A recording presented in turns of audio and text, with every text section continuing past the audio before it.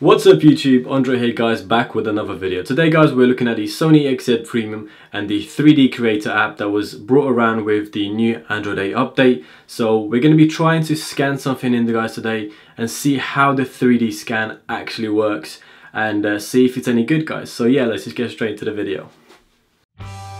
Okay guys, so what you want to do is just start off 3D Creator, and these are your sort of pre-saved. So what we need to do is just tap on this little circle, start the scan.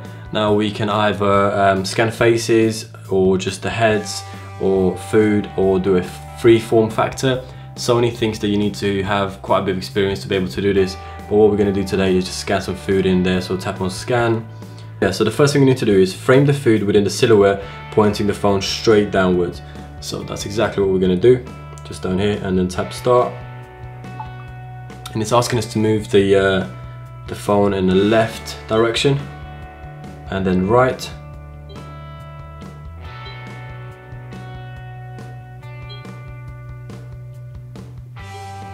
and then back up, and then forward, and then back,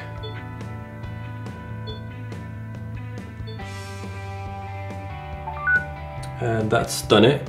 Now what we need to do is we need to line the food in the center, and we're gonna have to sort of go around it to make it smooth, and this is sort of gonna scan in the silhouette. Just go around slowly, trying to sculpture in the food. It has to be slow, but it can't be too long, otherwise it can damage the actual the scan. So just tap on done. Okay guys, so let me just show you how that worked out. So we got the donut.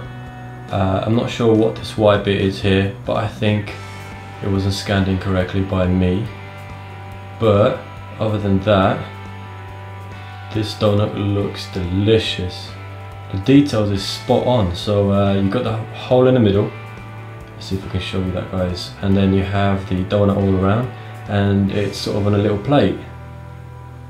You even managed to get a plate on. So that's cool. That's cool. Yeah, but that's sort of the 3D scanner guys.